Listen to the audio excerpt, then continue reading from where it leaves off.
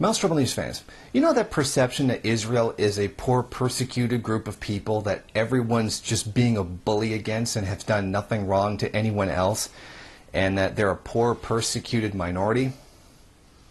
Yeah, I don't remember that being true either. Well, anyway, the California State Assembly has decided that criticizing Israel is anti-Semitism and is now encouraging educational institutions to follow suit and accuse anyone who criticizes Israel in any way for crimes they actually committed as being anti-Semitic.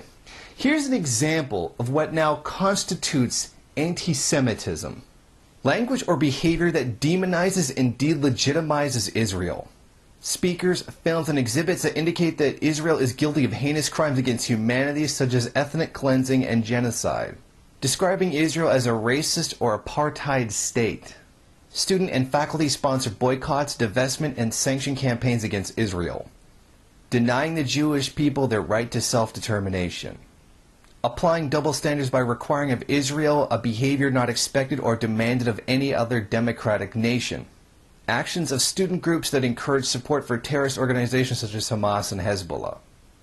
So basically now, according to the California State Assembly, you can't criticize Israel at all. In fact, you can't actually take any crime that state has actually committed and criticize them for it.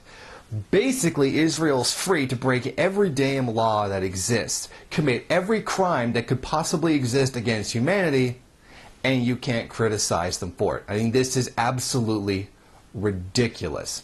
And this would thoroughly debunk the notion that Israel is the victim somehow. You know, the one receiving billions of dollars from the world's superpower and everybody else kissing their ass in order to kiss the U.S.'s ass. Yeah, I'm pretty much just throwing the journalistic analysis right out the window and just going for it because this is goddamn ridiculous. This is just completely stupid. Language or behavior that demonizes or delegitimizes Israel.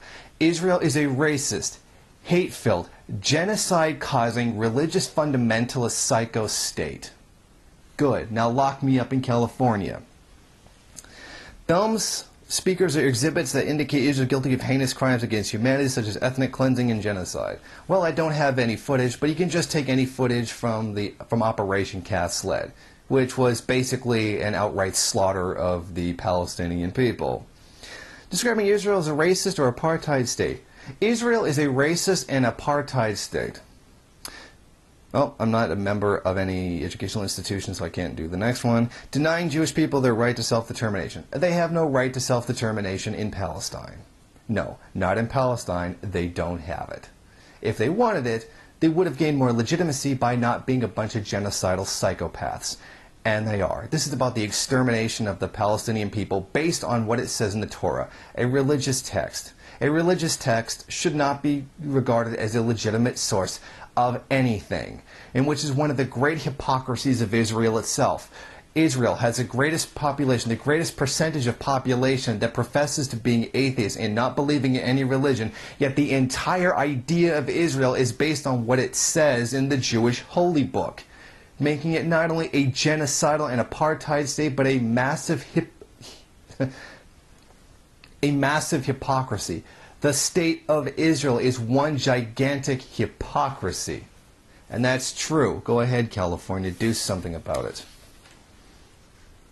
Now, applying a double standard by requiring Israel a behavior that is not expected or demanded of any other democratic nation, like not committing genocide against the people there. Just an example. And, okay, more stuff about student groups, but I'm not a student, so this doesn't apply to me.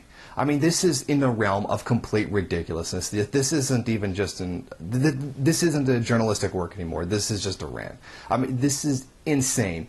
Israel, who lives with their boot on the neck of the Palestinian people, are supposed to be poor and persecuted, and that they're the victims of all of this, while they literally roll through and murder the entire Palestinian population on a daily basis, and take more land and more land and more land in violation of how many UN resolutions? I mean, this is ridiculous. Do you know what happens when you do this? You basically just take every anti-Semite, every every person who thinks everything is a Jewish conspiracy and just hand them everything that they could want to say. That's exactly what you're doing. And that's exactly what this is going to do. This in itself is going to promote anti-Semitism. Not that, generally speaking, people who are racist against Jews generally give any bit of a damn against Palestinians. But, I mean, this is ridiculous. You're literally taking away the freedom of speech, not even the freedom of speech, the duty, the obligation to criticize a state for doing something illegal. That's exactly what this is. And you can't portray this as absolutely anything else. You literally can't criticize the government of Israel for mass murdering the Palestinian population. I mean, this is absolutely ridiculous. This is insane. For people who think that the Jews run America, this is enough for them for that. This is how ridiculously, religiously fundamentalist the United States is. I mean, this almost wouldn't happen anywhere else, but I'm sure this is actually supported by a lot of countries, including my own Canada, and including many countries in Europe as well. This is insane. The actual roots of religious fundamentalism in the United States and all the other countries that support it as well run deeper than people actually believe. All of this, the imperialist countries are supporting this because the Palestinians won't do what the imperialist powers want them to. Just sign over their entire country to them and allow them to be exploited, brutalized, occupied, and raped. Which most of that's even happening right now as it is. They're just not being exploited. I don't even really know what to say to this. This is insane. California is effed, and the California State Assembly should go directly to hell.